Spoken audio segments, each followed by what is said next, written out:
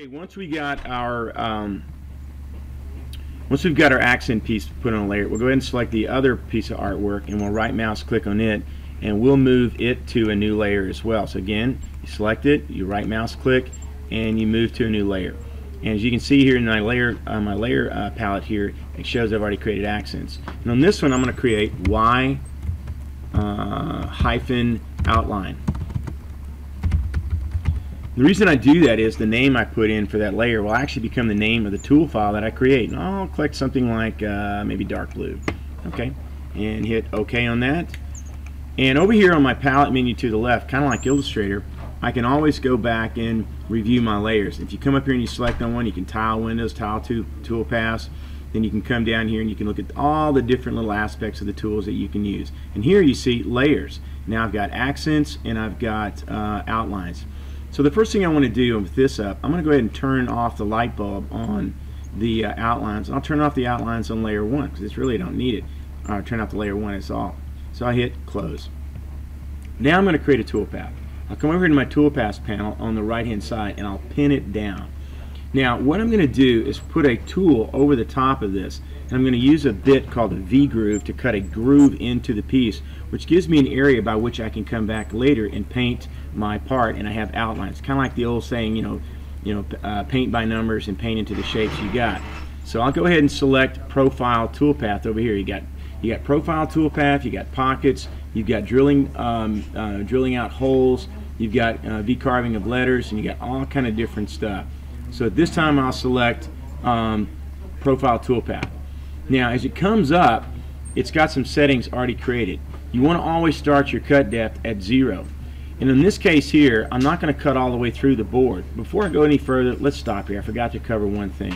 I'm going to cancel out of that, close out, go back over to our job. In our job setup, we need to make sure we have the layer or the size of our material set correctly. Well, in this case, I'm using 1/2 inch MDF, so I know my size is 1/2 inch. If I was using 3/4 inch plywood, I would set it that way. If I was cutting out 1/8 inch MDF, I would set it that way. But in our case right here, we're going to say 1/2 inch. So I'll go ahead and accept that. Sure that's okay. And then we'll go back over here to create that tool path. So now what I'm going to do is make sure that my cutter goes all the way through my piece and into my spoil board. A spoil board is a piece of material or scrap plywood that we put underneath our part that we're milling out. So I'm going to set this to 5/8. That's plenty good. And the next thing I'm going to do, actually I'm not going to be cutting all the way through it. This is going to be a carving.